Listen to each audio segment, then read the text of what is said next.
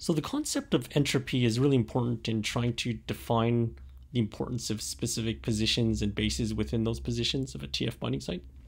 And so we'll start off by discussing absolute entropy. So for the next few slides, we're going to discuss the concept of relative entropy, which is one pretty common way of measuring for a given position of your transcription factor binding site within, say, an alignment that you've done between the bound fragments of a TF.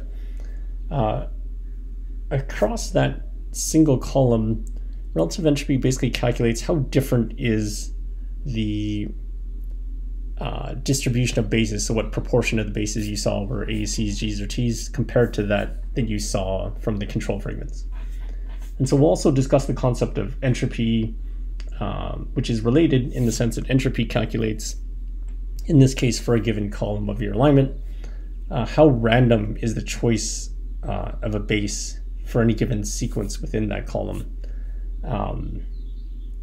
And that entropy calculation is again kind of calculated on a per column basis from your alignment.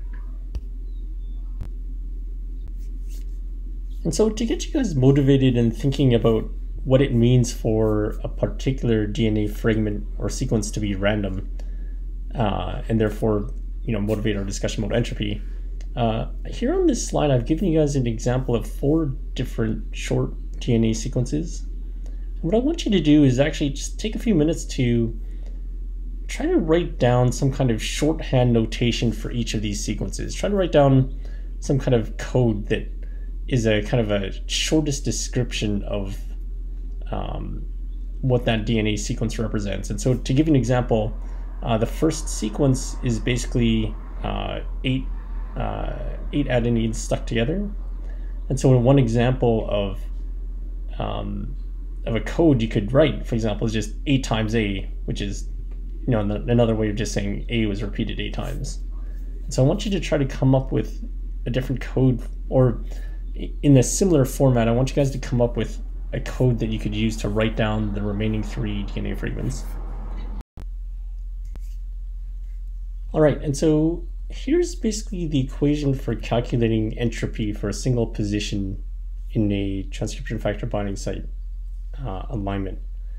Right, so the calculation of entropy is pretty straightforward. What you do is that for a single column in your transcription factor binding site, you look at what fraction of the sequences in that alignment have an A or a C or G or T.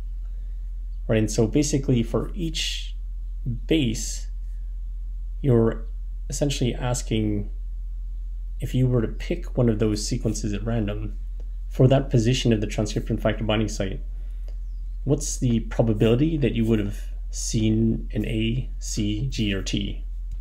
Right, and so those probabilities should sum up to 1. And so to calculate entropy, basically for every base, you just multiply the probability of seeing that base by the logarithm of the probability of seeing that base. You add those up across the 4 bases, and then you just negate it. And that's basically your entropy.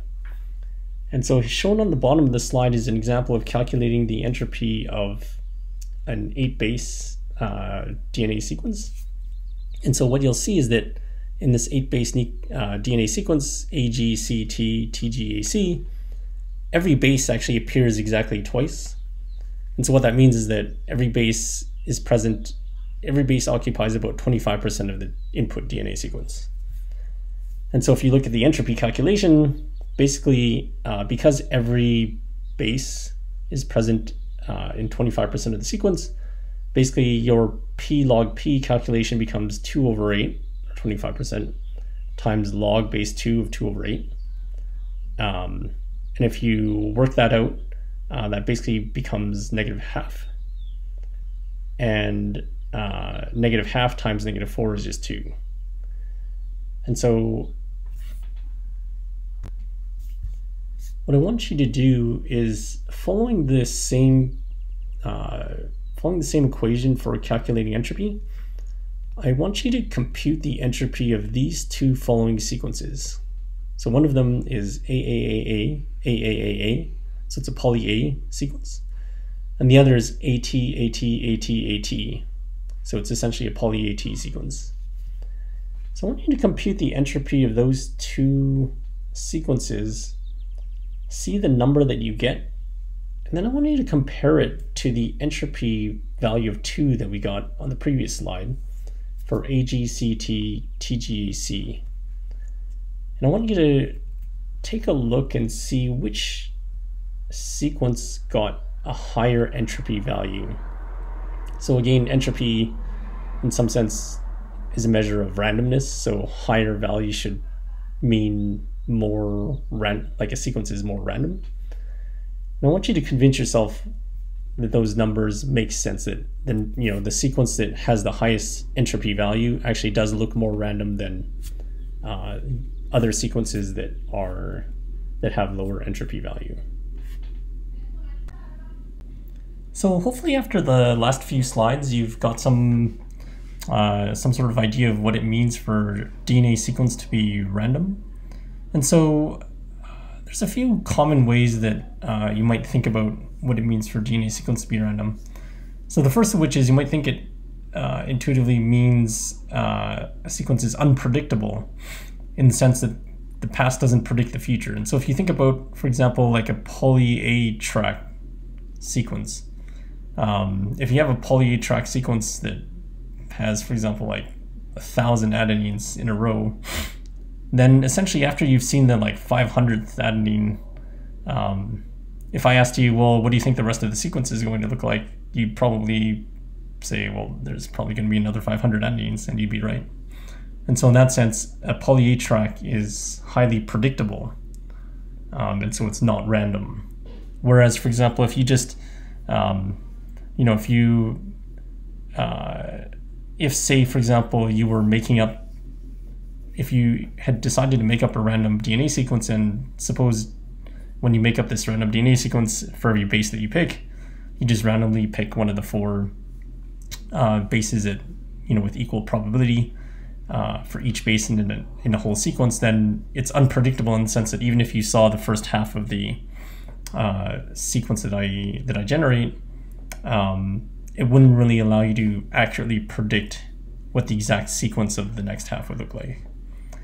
Another way of thinking about randomness of DNA sequences is that random DNA sequences are not efficient to, you can't really efficiently come up with some way of writing it down easily, right? And so again, if you think back to the case of a poly-A track, if I gave you a DNA sequence that was 1,000 adenines long, and I asked you to come up with some kind of efficient way of writing it down, you would probably come up with something like the